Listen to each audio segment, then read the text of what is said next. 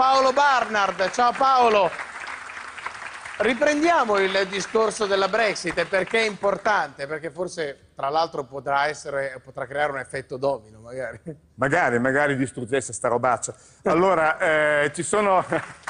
È interessante la vignetta, molto bella la vignetta. Allora, ci sono tre cose da considerare sul Brexit. Il fatto economico, il fatto di questa nomenclatura, l'abbiamo visto, e il fatto della democrazia. Allora, io devo dare dei dati, mi dispiace, se vannoio, ma il giornalismo serio sono anche dati.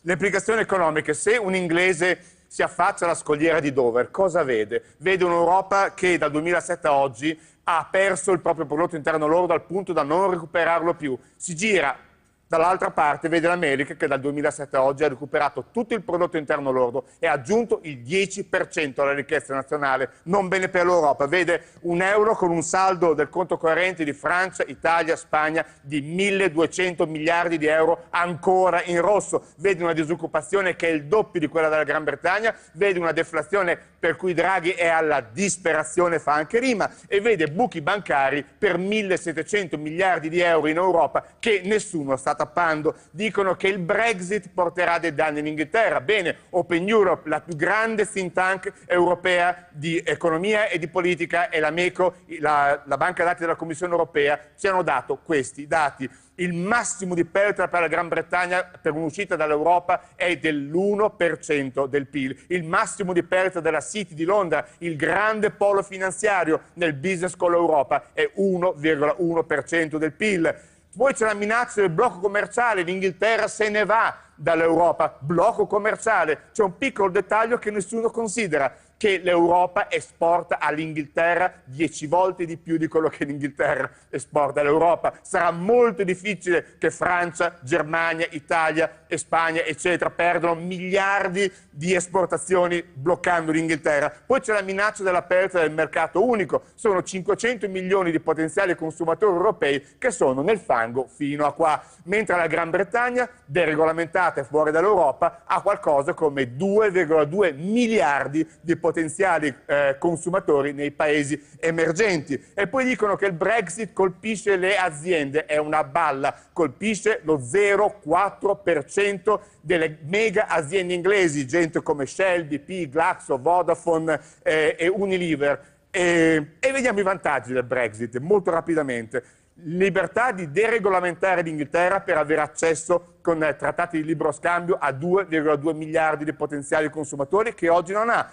Questa è importantissima, via i danni alle piccole e medie aziende. Ora, voi pensate che le piccole e medie aziende inglesi perdono una cifra di 760 miliardi di euro alla settimana a causa della burocrazia soffocante, sovietica e autoritaria di Bruxelles. La Unione Europea blocca la contendibilità alle aziende inglesi, vuol dire l'accesso senza barriere ai mercati, persino dentro al grande vantato mercato europeo. La Gran Bretagna esporta il 12% all'Unione Europea, ma il 100% della sua economia è bloccata dalle regole soffocanti di Bruxelles.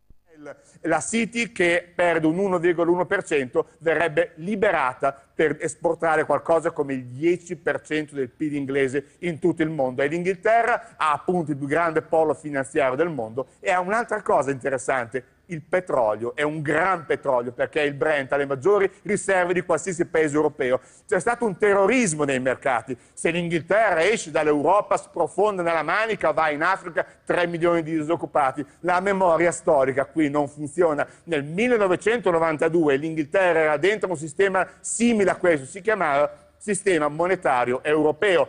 Fu cacciata fuori, tutti dissero è la morte dell'Inghilterra, è stato il giorno in cui l'Inghilterra e la City di Londra sono partiti per l'iperspazio e neppure grandi danni all'Europa. E poi ci sono le implicazioni democratiche importantissime. La Gran Bretagna si libera di una nomenclatura, ne abbiamo parlato alla gabbia per anni, autoritaria, che ha umiliato i parlamenti nazionali di tutta Europa. Nel 1993 la Corte Costituzionale tedesca emette una sentenza che dice che il Parlamento europeo è uno strumento non democratico. E poi c'è un'altra cosa da considerare, la perdita della autodeterminazione dei popoli europei a causa di questa nomenclatura ha fatto sì che ci siano state delle grandi derive verso destra. L'abbiamo visto in Francia con la Le Pen, Hofer, in Austria, l'abbiamo visto con Alba Dorata in Grecia. Bene, la Gran Bretagna fuori da questa trappola per i popoli si libera dell'UKIP, dell'unico partito nazionalista inglese di destra che vince proprio perché la Gran Bretagna rimane in Europa. Ora gli inglesi se ne vogliono andare da questo economicidio, da questa Europa autoritaria, da questa nomenclatura. E allora per cosa tremano gli uomini del Bilderberg?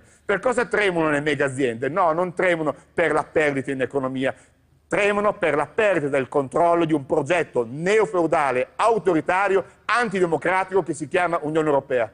Bravissimo Paolo, ti stringo la mano perché le tue parole sono quelle che per tanto tempo abbiamo detto qui alla Gabbia e che hai sintetizzato veramente in maniera chiara. È una grande opportunità per tutti, penso Paolo, questa delle Brexit. E intanto finalmente qualcuno ci sta facendo capire che da questa Europa si può uscire. Quindi un applauso ai britannici.